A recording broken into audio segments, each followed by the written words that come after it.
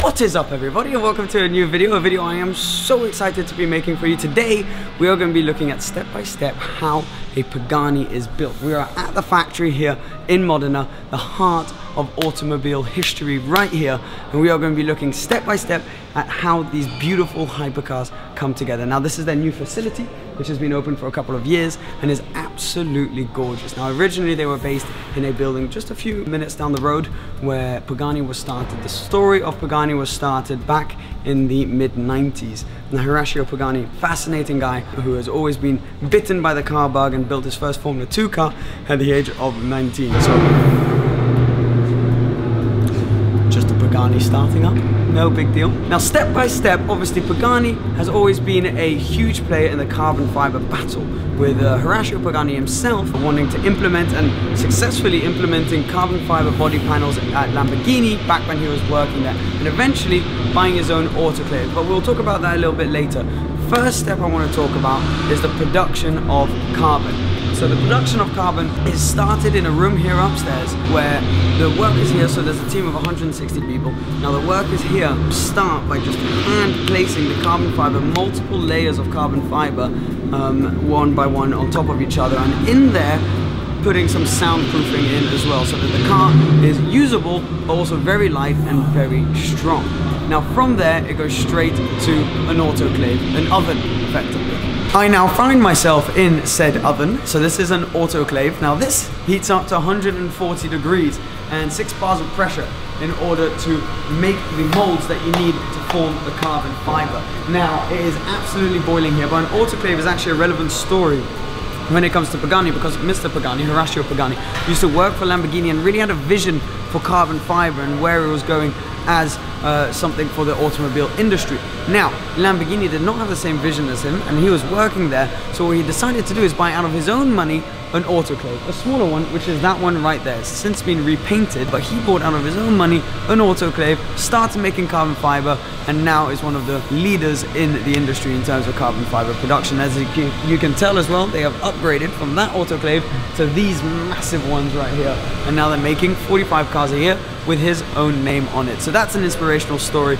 I mean, he came here on a bike with a tent and his wife, and he had nothing else, and now look at what he's built. They refine all of the little imperfections that may be on the different parts of carbon fiber. So they have, you know, different sections. They'll have the hood, they'll have the rear clamshell, they'll have all of these different parts, and they'll just refine little imperfections in the carbon. So once it comes out and all the imperfections have been squeezed out, this is what you end up with. So this is the piece we saw earlier in the carbon fiber shop up there. Then putting the sound insulation and all the different layers of carbon fiber. So this is many layers of carbon, sound insulation, everything included in there. And you end up with this huge rear engine cover. And it's really cool to see imperfections out. Of course, there's still little things that you always need to change, but this is where the car starts taking shape. So the coolest thing has been being able to follow one piece from the carbon shop up there down to buffing out the imperfections through to the final product here, ready to be put on a car. Now you can see that it's had this layer of lacquer over it, so it's perfectly shiny.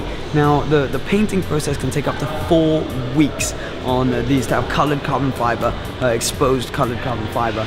And the beautiful thing is, I don't know if you come in close, I'm not sure how it will come up on camera, there's this fishbone structure they call it, where every single little weave of carbon fiber is symmetrical and it all lines up perfectly from one piece to the other, and there's no other car, no other brand, nothing that I've ever seen that comes close to this level of standard.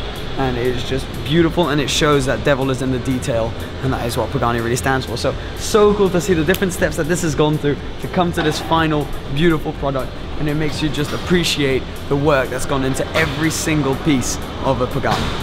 So what we're going to see here, so a Pagani, really interestingly, is actually built in 3 parts which can all separate. So you got the engine in the back, you got this middle section here which is built of carbotanium, the monocoque, and then you got the front here, and they're all linked by these bolts. And what we're about to see now, and what you'll probably be watching right now, is the front being married to the middle section right there. And so that happens at the back as well, and then it makes it so that if the car is ever involved in a car crash, all 3 of those pieces can separate quickly, so that there's the least inertia in an accident, but also, you know, not too much damage done to a lot of the car. And I can hear something very nice.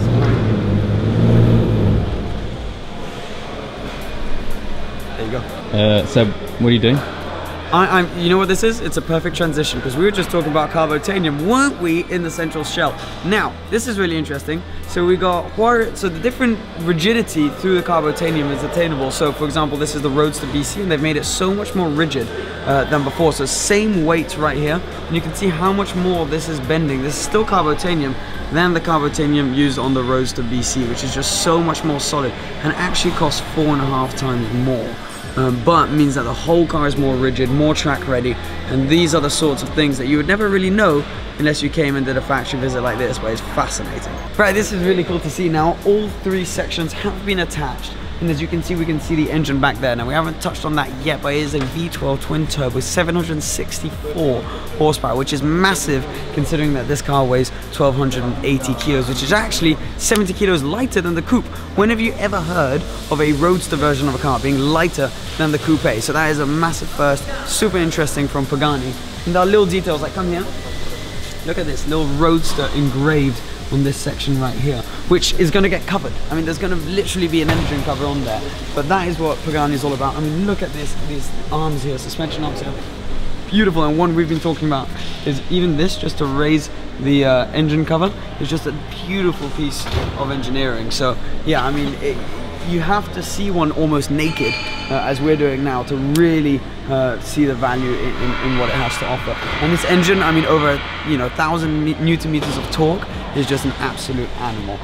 So yeah, really, really cool to see now all the pieces have come together, and then the pieces, the covers, the engine cover and everything that we saw being built earlier are going to be laid on top of this, spec done, car's good to go. So fascinating to see all the pieces coming together. What's beautiful, and I know I keep banging on about it, are the details in a Pagani. So for example, I'm holding the gear knob here, the gear shifter, and it is just, I mean, that is a work of art in itself. Single clutch gearbox, 7-speed. Look, I mean, even just the Pagani logo that's engraved on the side here. Everything has been, you know what they say, always plug. That's what Pagani's doing effectively. Always got a logo. I mean, look at this. This is the dash right here. Absolutely gorgeous as well. And you can actually change the colors of the dash so that at night time you can have it in a mixture of different colors. A little bit more of the gearbox as well, gearbox mechanism or gear shifter mechanism right there, which is just gorgeous. And then look down here, for example, we've got this. Now, you've maybe seen this online before. I know I first heard about this online, but the actual logos that get stuck on the back of the car, so in this case the Huayra BC logo, are drilled out of a solid piece of aluminium. So this is one piece of aluminium all tied up.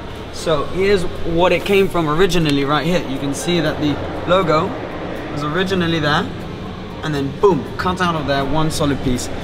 There it is. You've got all of these beautiful Pagani logos as well, which are just stunning. You can have them finished in chrome or in black, and yeah, that's what makes the interior of the car so damn special. Now we find ourselves in a very exciting point of the build of your Pagani Huayra Roadster. So this is the final inspection. So this is where, under loads of lights, the guys here at the factory can see if there's any tiny final imperfections on the car or anything that they need to buff out before it goes to the owner. And yeah, this is basically the last step, and it's fascinating to see all the little pieces we've seen come together one by one to get to this result. And there is going to be a very happy owner very soon. Also, by the way, the reason we're filming just my face is because obviously these are customer cars and we don't want to show off too much of their spec, because I think they should probably be the first person to see their car fully, not us. So it's only appropriate to end this tour of the Pagani factory with a completed car. Now, first of all, I just want to say a massive thanks to everyone here at Pagani who have been so hospitable to us and shown us around magnificently. But we're ending with a very special car. So this is actually owned by a friend. We're going to put his Instagram down below and pop-up tag here. Beautiful car, beautiful spec, and this is a BC. Now, little fun fact, if you've always wondered what BC stands for, it stands for Benny Caiola. I believe I've said that the right way, but it's the name of the first customer of Pagani. He was obviously very close with Mr. Pagani, and in the end he ended up naming this special edition, very limited car after him. So this is a hardcore version of the Huayra Coupe. This is gorgeous, and here we can see everything we've spoken about today has come to life, and this is the final product. So all of the different molds on the car, this is in the exposed carbon, which has obviously got the lacquer on it. Underneath, we know what's going on there now in terms of the engine and how everything was just put together. So we got the front piece, the carbotanium monocoque, and the rear piece of the car, the doors, all of the interior details, and it all comes together to give this beautiful final finish. I mean, I'm gonna hop inside. I mean, this is just another level.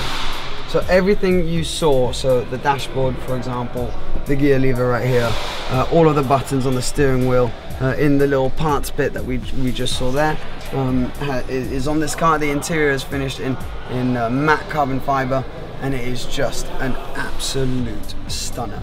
So what a brilliant way to end what has been an absolutely fantastic day, and I hope this has given you some insight into what I personally think the best and most exclusive car maker in the world is doing, and how they're making these incredible cars. So I'm going to hop out with you now just to say a massive thank you. Obviously, this is a dream come true for me, a little nostalgic story. When I was 12 years old, 11, 12 years old, I was driving around Italy with my father, and we came to visit and do the factory tour, as you still can in the Pagani factory together, and that is honestly the moment that I really got the car bug, and from then onwards I've always been working or aspiring to work in the automobile industry. So it's a very special place for me, and it's just been an absolute honor to be able to have a proper little poke around and show it to you guys and share it with you guys, everything that's going on here at Pagani. So yes, awesome. Cole, have you enjoyed your day? This has been spectacular. I think I've now relived that bug thing. Yeah, you now got the car bug, right? Yeah. This place is infectious. Yeah. But yeah, thank you for watching. I hope you enjoyed it. Please subscribe if you did, and I will see you again very soon. Cheers, and bye-bye.